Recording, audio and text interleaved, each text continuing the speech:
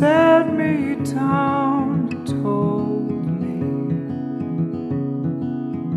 it'd be alright. You said we were the only good guys, that we carried the light in our aching bodies, that we carried the light down, down, down. I am Nick, and I'm face blind from birth. And this is me, and my story of the strange man in the mirror.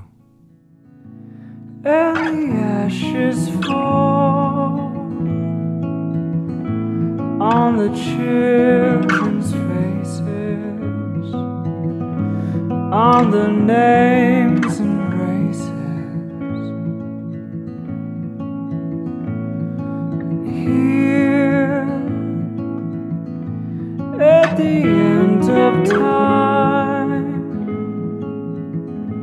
you'll find us waiting on the seashore fading.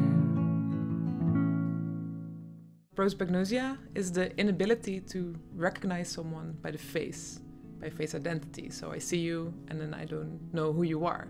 Maybe if you start speaking, then I do know who you are. So it's not about not knowing a person, but about not recognizing someone by their face alone.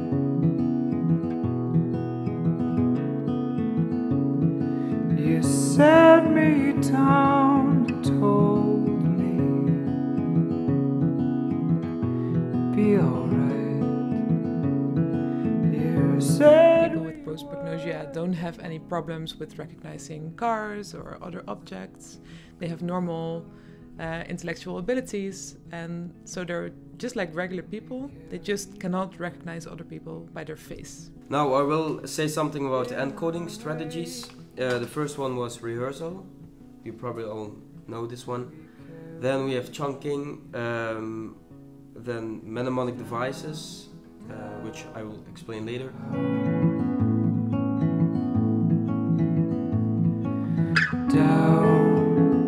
Nick, you can also pick somebody if it's too silent, so choose one.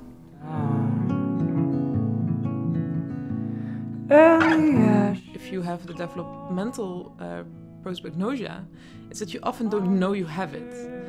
And there are a lot of different explanations you might have about why you are not so good at recognizing faces. So a lot of people think they are maybe a bit dreamy, they don't pay attention, or, you know, other people often call them arrogant or disinterested. So they think, yeah, that it's more of a personality thing. And it's very hard if you don't know how other people do something that you don't have it. So and of course, if you say, oh, sorry, I don't know who you are, then people say, oh, I forget a name often as well. And there's nobody who will tell you, oh, maybe you're prosopagnosic, because it's not well known. So often something really bad happens, and that's when they find out, like, oh, maybe there's something wrong with me. Maybe that I can do something that other people can.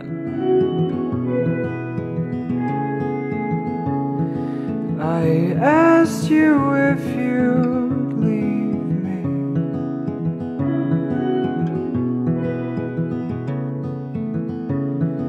You said you'd never go.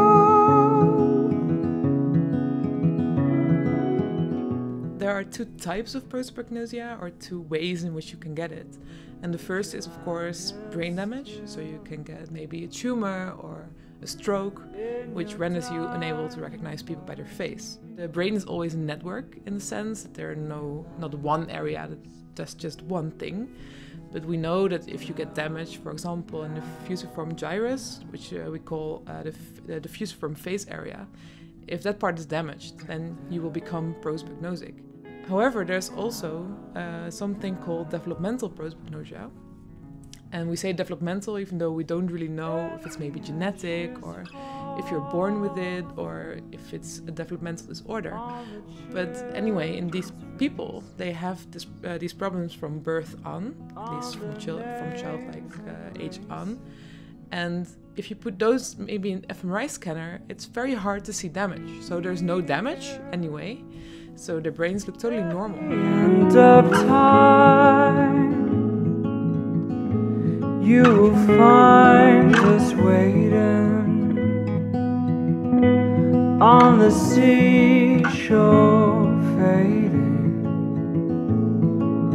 How are you? It really is a matter of not being able to recognize people by the face. But you can recognize people by the way they walk, by their attitude, by their voice. And that's often how people try to do it. I always ask my participants about the tricks they use. How in normal life do you recognize people? And they always say, okay, I try to remember their haircut, their glasses, their coat. They really, really try to remember a lot of anecdotes, like where you've been. So if maybe you tell me like, oh, my sister's wedding was very nice, and they know who you are because they try to remember everything from everybody.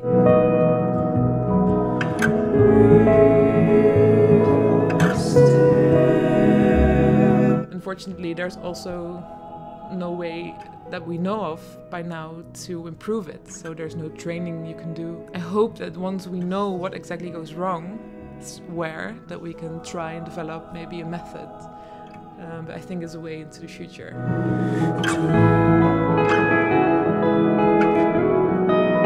So we estimate that the prevalence is around 2 to 6% in the population.